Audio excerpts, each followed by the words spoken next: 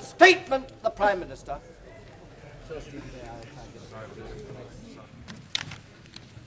Mr. Speaker, sir, with permission I shall make a statement on the European Council held in Rome on the 27th and 28th of October, which I attended with my right honourable friend, the Foreign and Commonwealth Secretary. The conclusions of the Council have been placed in the library of the House. The Council had to deal in the first place with some urgent items of current business, namely the Community's failure to agree a negotiating position on agriculture for the Uruguay round of trade negotiations, the situation in the Gulf and the position of the foreign nationals held hostage in Iraq and Kuwait, and the problems which have arisen in Hungary.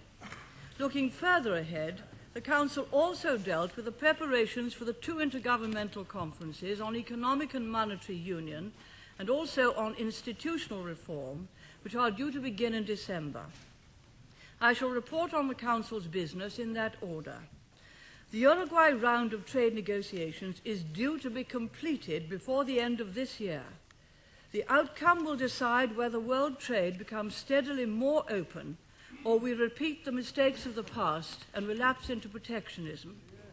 The most difficult item is agriculture. All the major participants in the Uruguay round committed themselves to table negotiating offers by the 15th of October. All except the European Community have done so. The Community has been discussing this problem since the round began in the autumn of 1986. It gave an unequivocal commitment in April last year to make substantial and progressive reductions in agricultural support. That commitment was repeated at the Houston Economic Summit in July this year. The Commission has put forward a proposal for 30% reductions backdated to 1986. So what has already been done by way of reduction of support since then will be set against that 30%. There have been 6 sessions of European Community ministers to discuss the proposal. The most recent, lasting some 16 hours, was on Friday last week, but no agreement has been reached. The main opposition has come from France and Germany. The Community's failure has harmed its reputation.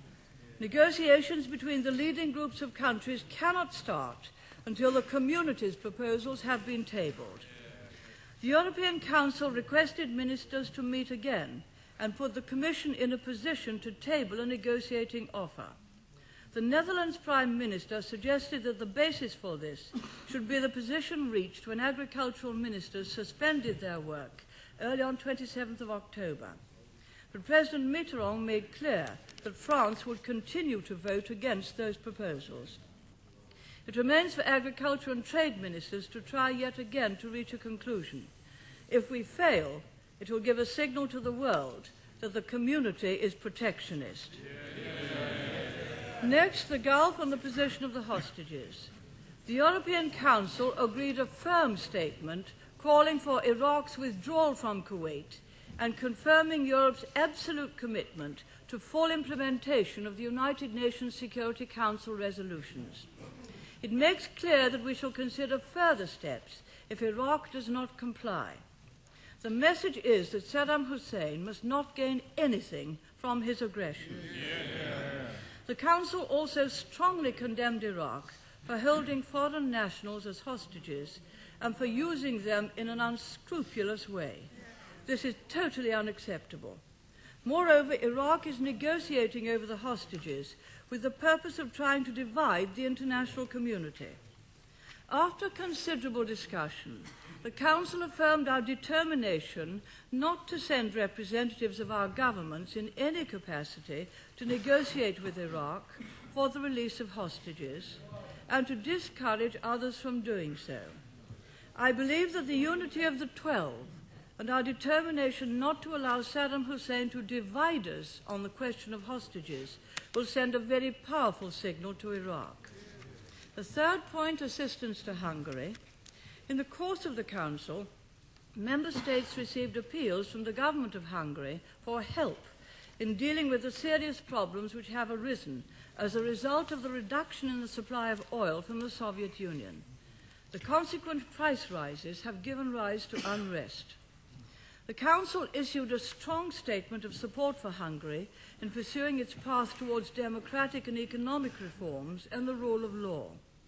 The Council also agreed at the United Kingdom's suggestion to bring forward and disperse rapidly the second instalment of the $1 billion community loan for Hungary, which we agreed last year.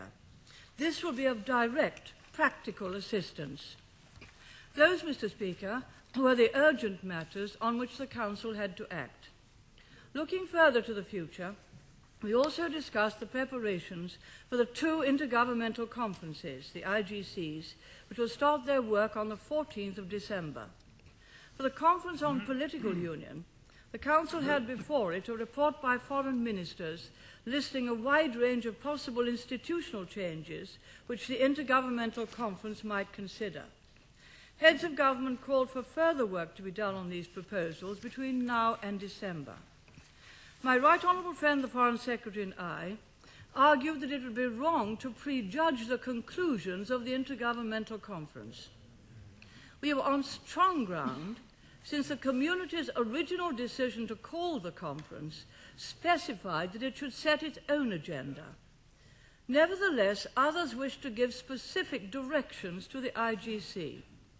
We therefore reserved the United Kingdom's position on, for example, extension of the community's powers into new areas, greater powers for the European Parliament in the legislative sphere, defining European citizenship, and a common foreign and security policy. All these are issues for discussion at the Intergovernmental Conference itself, rather than to be settled in advance. On economic and monetary union, I stressed that we would be ready to move beyond the present position to the creation of a European monetary fund and a common community currency, which we have called a hard ECU. But we would not be prepared to agree to set a date for starting the next stage of economic and monetary union before there is any agreement on what that stage should comprise. And I again emphasized that we would not be prepared to have a single currency imposed upon us, nor to surrender the use of the pound sterling as our currency. The hard ECU would be a parallel currency, not a single currency. If as time went by, people and governments chose to use it widely, it could evolve towards a single currency, but our national currency would remain unless a decision to abolish it were freely taken by future generations of Parliament and people.